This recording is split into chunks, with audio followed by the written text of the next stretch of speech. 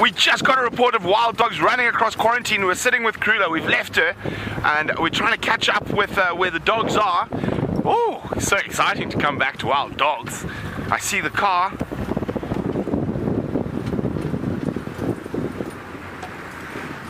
Now, where are the dogs?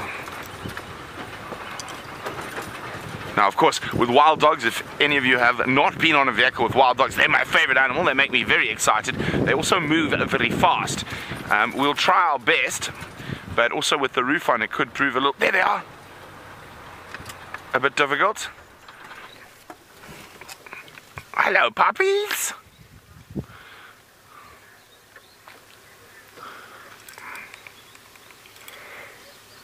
Look at that. Now, I'm trying to see which pack it is. Looks to be only 3 dogs, so it could be one of 2 packs. But we need to see if there's a male dog with the 3 very distinct white spots on his side. And that would mean it's the Lower Sabi breakaway pack from the Lower Sabi. 1 second, I've just got to... If they're heading towards Gallagher Mighty on that small Ndlela now.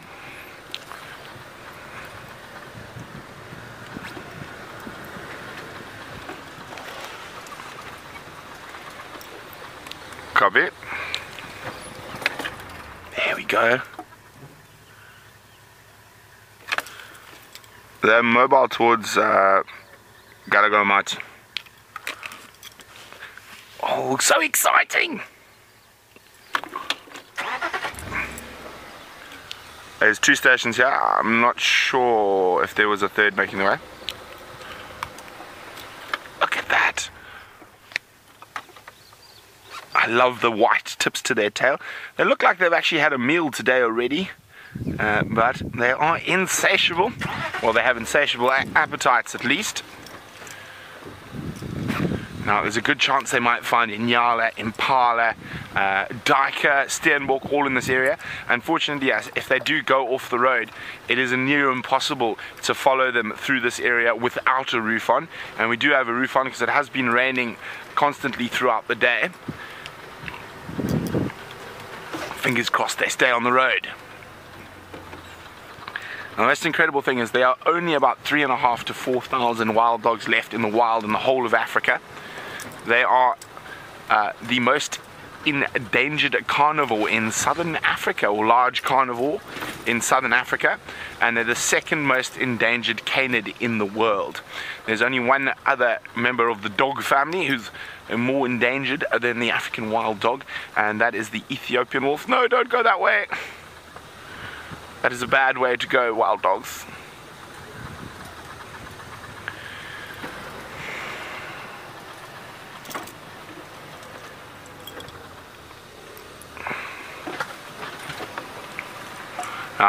Thank you very much, Susie. Susie says, just Brent's luck to have wild dogs on his first day back. I'm trying to plan what to do next.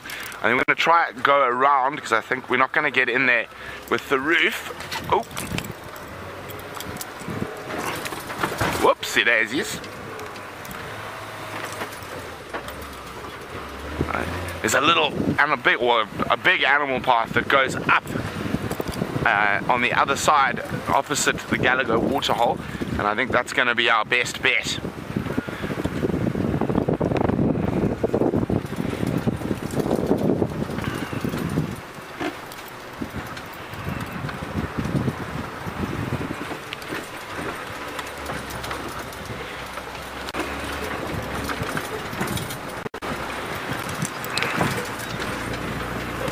Oh, what a busy Saturday afternoon. Lions, leopard, wild dog.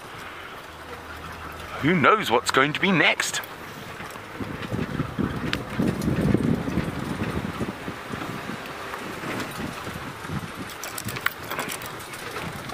Oh, looks...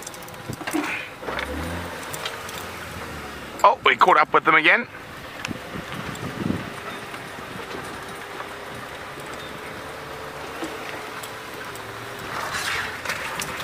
Oh dear. They've just ducked down here. There we go, you can just see them going through the bush there. I say it's near impossible to keep up with them through this stuff. Trying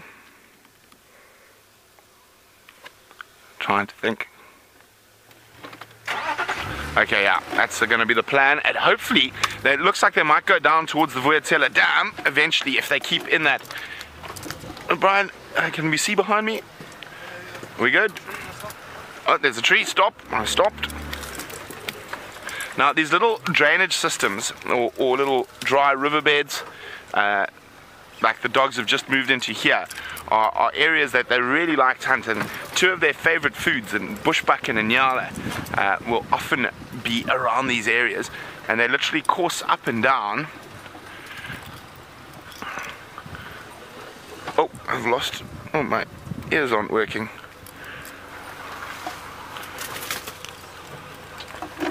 We're heading for this open area in front of us. Let's just have a quick look. If we can see them from here, they should be about to appear in front of us unless they've changed their mind.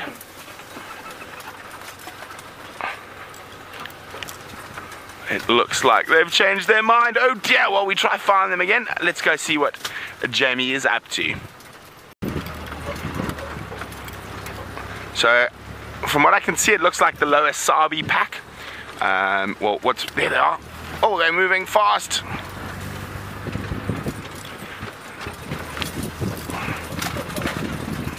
No, don't go to the boundary. So it looks like I saw the male with the 3 white spots on his side, which lets me know that it is the lower Sabi pack, or the remnants of. There used to be a much bigger pack, but a lot of them died of canine distemper last year. Yes.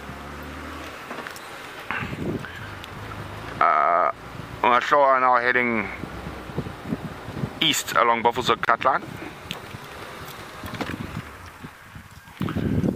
AFMF, make your way, there's only 2 stations.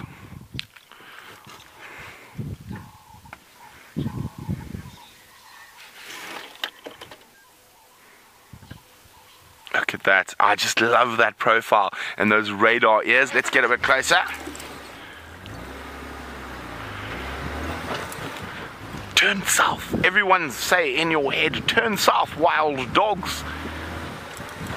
Let's go catch an impala at the Jumapan. I think that's a splendid idea.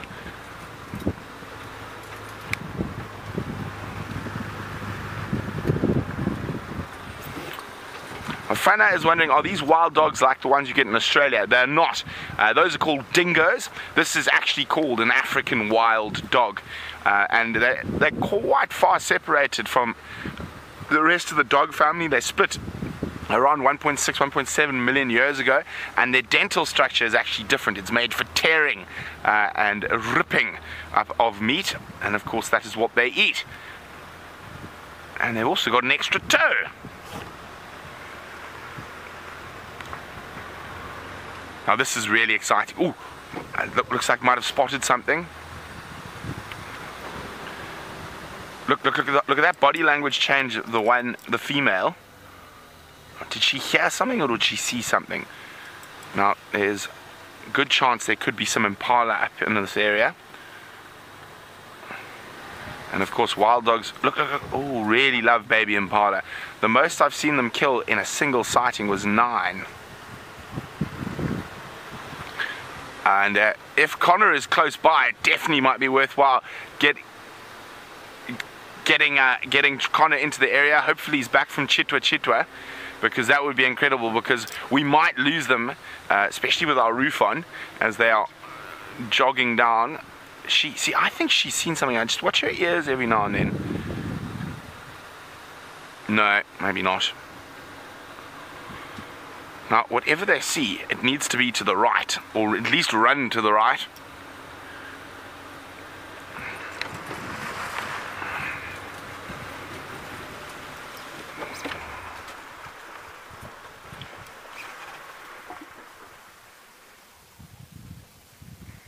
See, I don't know, I think she might have heard something.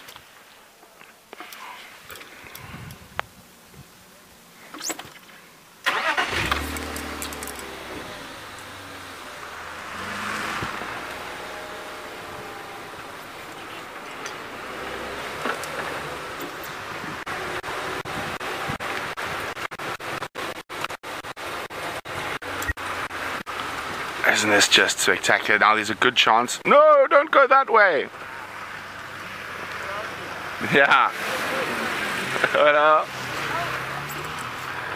Darn it! Dag nabbit, I was really hoping they were going to go that way or chase something that way at least. I think we might get, yeah, one last glimpse as they run off to the north.